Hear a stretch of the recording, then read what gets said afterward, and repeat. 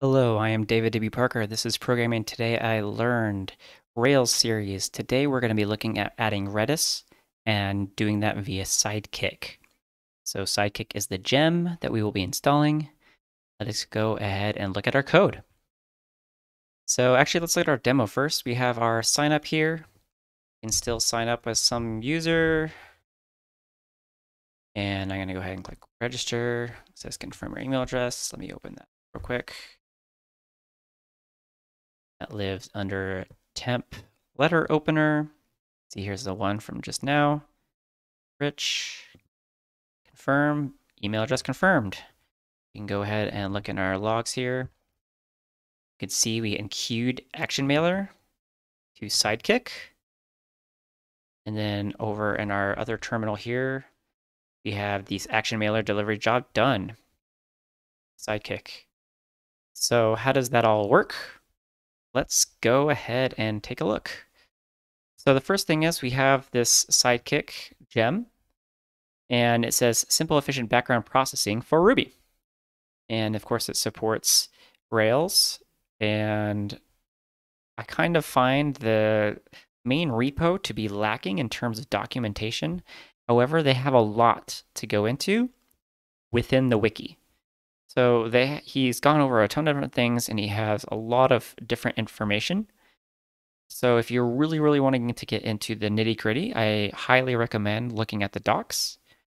They are good, but there's a lot to go over. So this is going to be kind of a very small introduction to this. So the main thing first is you need to have, the prerequisite is have Redis installed. Next up, we're going to go ahead and throw gem Sidekiq into our gem file here, and then bundle install. And then once that's done, we're ready to go, ready to rock it off. So our proc file here, we're going to have a new command, bundle exec Sidekiq, and we're going to get concurrency of 1 with 2 different queues. And one will be the Redis queue for the default, one will be for the mailers. I'll explain that more in a moment. Our user, the only really change here is we have a new method called send devise notification. And this allows us to hook into devise and use the devise mailer. And then we're going to go ahead and do, instead of this would normally be just a deliver, it's going to be deliver later. And that allows it to enqueue it and go into this Redis queue where work will be done in another process, background worker. The next thing that we need to do is in our application RB, we're going to add in our configuration block here, active job, queue adapter, and then let it know that Sidekiq is going to be the one that's handling this. And that's really all you need on the initial level here. A couple other things that I have set, which aren't relevant yet, but will be in the future, is I have a Sidekiq as well as a Redis in my config initializers.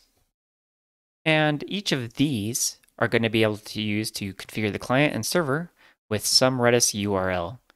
And so depending on who your Redis provider is, whether it's yourself or some other external source. So for example, on Heroku, Redis is not built in, so we'll use Redis Cloud to set up our Redis there. And this just gives us access to this Redis as well as configuring Sidekiq for that environment.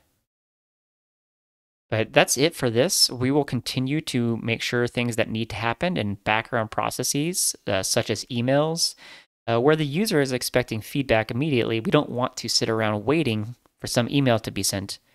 And then finally, oh, now the page is loading a bunch of time later. So we're going to be using Redis and to enqueue those types of things to happen in a background job. One thing to note as well is, like I said, we have this web instance and then we have a worker instance. And what this will ultimately end up doing on, say, you're on like Docker and you're using your own singular instance, this will just be fine. But if you're using it on Heroku, for instance, this will need to be a separate dyno from the web dyno. And so this informs Heroku to have a worker dyno that is separate, and this is the command that should be run on it. So of course, there's going to be costs associated with having separate dynos. So you just need to think about that as you are figuring it out.